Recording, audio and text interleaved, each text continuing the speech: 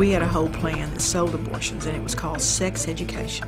Break down their natural modesty, separate them from their parents and their values, and become the sex expert in their life so they turn to us when we would give them a low-dose birth control pill they would get pregnant on or a defective condom.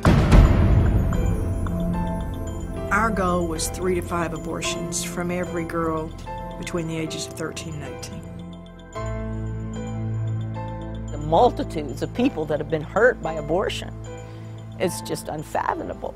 That abortion is really, to me, the ultimate exploitation of women. It is so shameful and secretive that many women don't tell anybody that they've had an abortion. They won't say anything for 20, 30, 40, 55 years.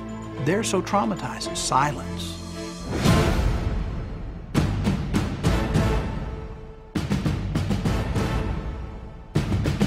U.S. Senate report states, physicians, biologists, and other scientists agree that conception marks the beginning of the life of a human being, a being that is alive and is a member of the human species.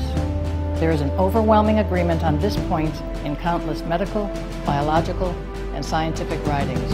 Planned Parenthood is expanding now. They're building gigantic abortion clinics in anticipation of socialized medicine. There's a lot of money involved.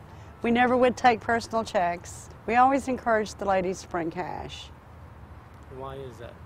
So, you don't have to report cash, friend. When you're fighting for your life, you need to know what you're fighting for. And if what you're fighting for is life, how do you destroy a life in an effort to fight that fight?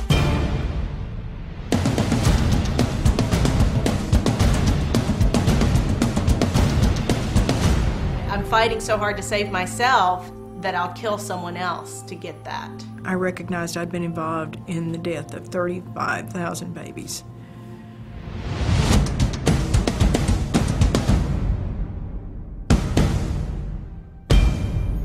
And the truth has really come out about what abortion does to women, let alone the unborn baby, our dead babies.